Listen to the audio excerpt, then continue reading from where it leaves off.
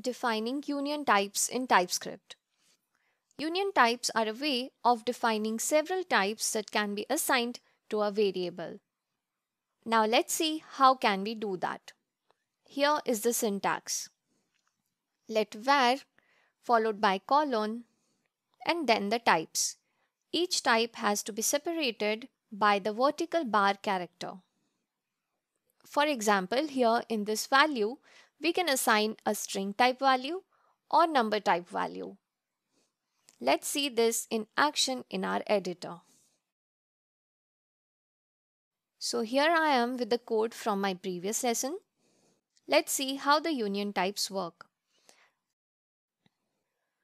Now here in this editor, I'll use this player variable to demonstrate the union types. Let's say I'll change this player name types to have a string type or the number type values. So here I have defined my union type variable and have assigned a string value to it. Now when I try to change the player name to have a number value, the compiler doesn't complain. However, if I assign a boolean value to it, say true, I get an error. It says boolean type is not assignable to type string or number.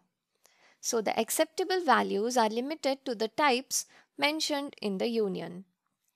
I'll remove this for now.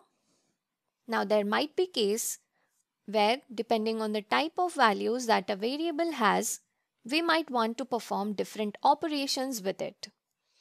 One of TypeScript compiler's property is control flow based analysis. Here, the conditional behavior of our code is taken into consideration.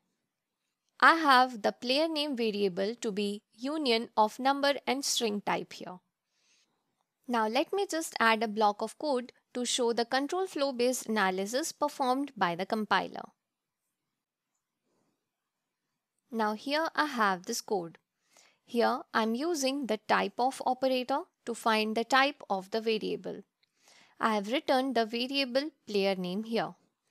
Now I'm just using this code to show you how the flow works. It's not important what we do with the variable at this moment. When I hover over the player name, it doesn't show me the union type here. It just shows me the type to be of number. When I comment this out, now the player name has the string value, and when I hover over it, the type inference gives me the type of the player name as string.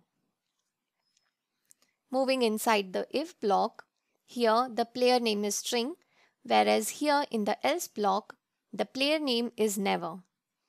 Never means this variable is never used. If I uncomment this and check it here, it is of number type. Hence, the type of this variable in the if block is never, whereas in the else block, the player name of number type is used. The compiler has narrowed down this variable down to the more specific types.